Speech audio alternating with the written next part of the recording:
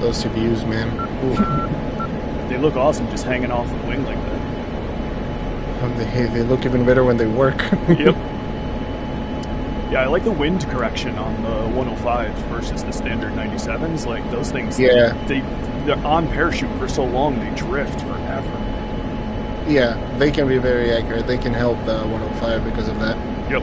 Although I got to used to drop the 97 with wind corrections and whatnot. It's fine. Yeah, it's not terrible, but... You do need to adjust, though.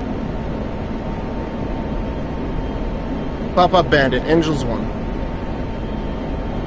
I got this. Yep. Okay.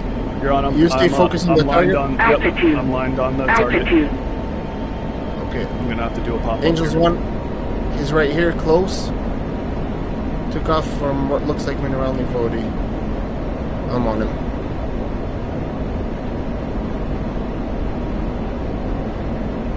Very close. What? Got him loud. 29 miles. I'm actually gonna do this. This is counter.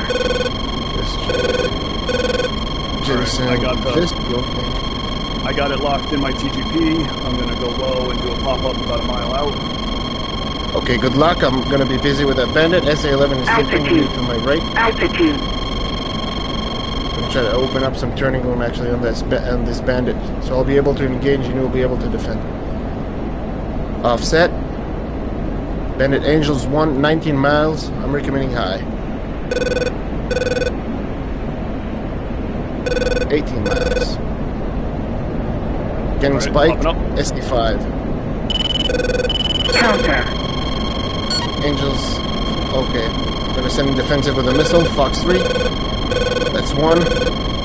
Defending SA-11 is SA-11 launch. Yeah, I see him. Pickle. Oh man, 2 missiles in the air. I'm gonna go back over this ridge. That's on me. Counter. Flat flare. Oh, what the hell? How am I keep dying from this? Dude, I'm ruining this mission. What am I doing wrong? I see it.